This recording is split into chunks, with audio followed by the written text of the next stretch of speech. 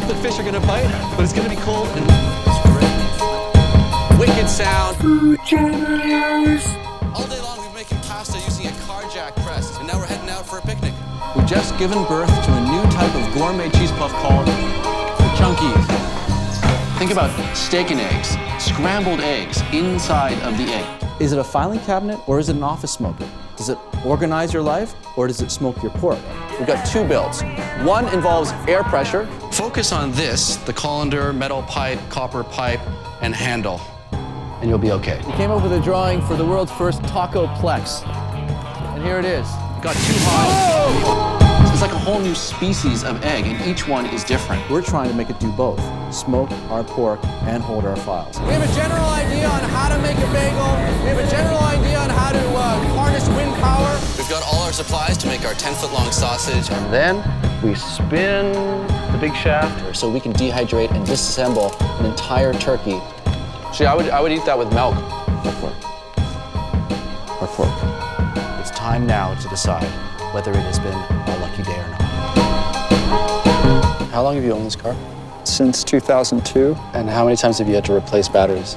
The batteries will go longer than the car. And it works perfectly. And it works perfectly. And they don't make them anymore. And they don't make them anymore. I like how it looks like a medieval torture chamber.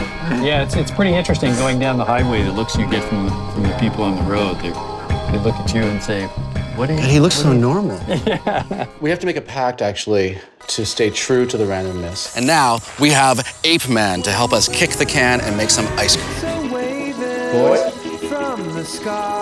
wake up. Time to eat, boys.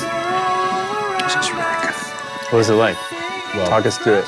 The sound, like the hard sound of the dense cracker or the dense puff kind of just makes you forget about all the flavors.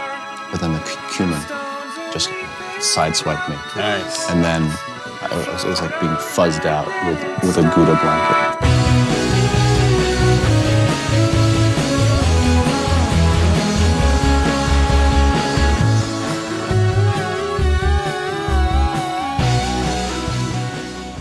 Combining the Guatemalans' beyond the stable, malty, buttered, letter D dandelion with the Peruvians' touch of motor oil drama class and the Bolivians' general stored hickory sticks with the Ethiopian Sodomo's pukey, late in the digestive system's cheese with the Ethiopian Yirgachev's almond plastic-wrapped hazelnuts, toasted straw.